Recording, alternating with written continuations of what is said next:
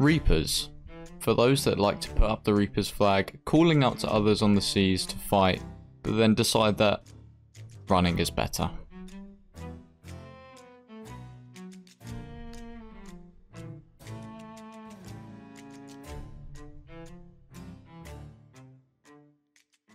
Before we get into the video, make sure to join almost 500 members in the Mystiqux Penthouse Discord server to speak with other members of this amazing community. If you would like to join the Penthouse Suite along with so many others, visit the link in the description.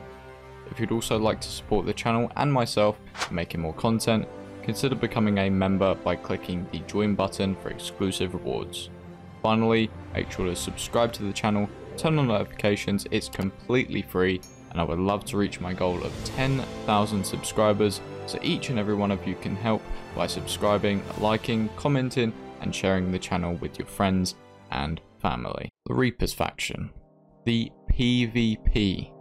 The PvP faction of Sea of Thieves. In today's video, let's discuss this so-called PvP faction and everything wrong with it. Point number 1. The reward. If you're looking to make a lot of money in Sea of Thieves, where do you look?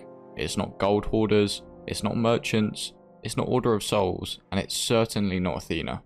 It's Reapers, because every item in the game can not only be sold at its full price there, but also when you're Emissary 5, you get the bonus on top of that. Now, I'm not directly opposed to this idea, and I'll explain why in just a moment.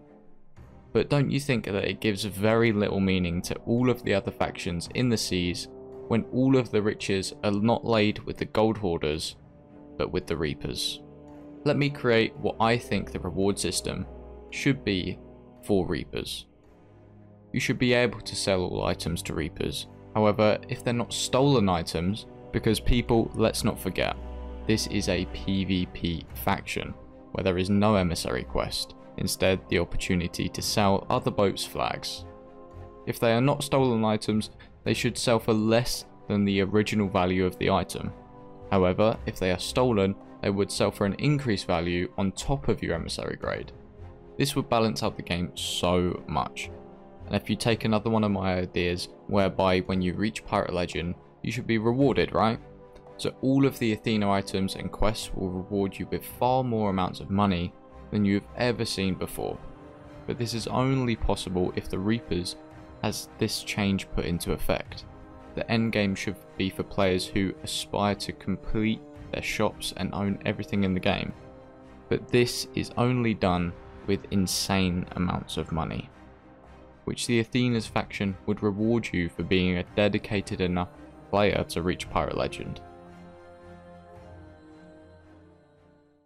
Point number 2. PvE Reapers.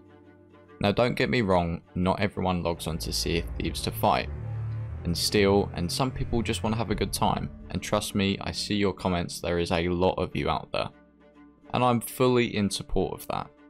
However, what I'm not in support of is people who will raise a Reaper's flag, complete a bunch of world events or voyages, and then moan about when they get into a fight.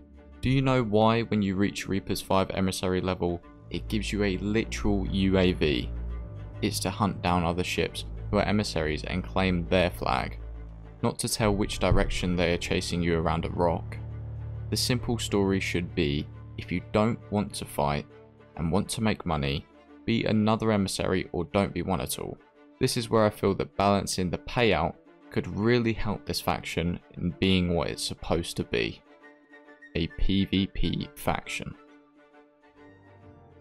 My final and third point.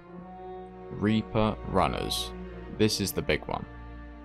People who will get a bunch of loot from quests and events as a Reaper and then run for eternity, and in the worst case scenario, Red Sea the loot because they didn't want to fight. I feel like a lot of these points will coincide with each other and the money issue would fix a lot of this, but even still, people who would expect not to fight as a Reaper, who sail around with a literal beacon on your boat, is a cardinal sin.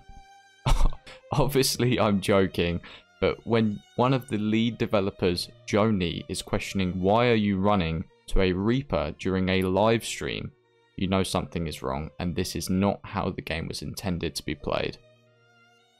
A fix for this is tricky, but the community can only come together so many times to try and get people who don't want to fight to stop playing Reapers.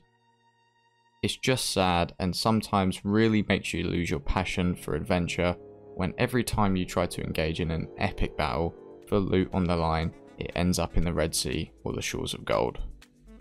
If you like this video, make sure to subscribe, leave a like, check out the other videos on my channel, and I'll see you guys in the next one.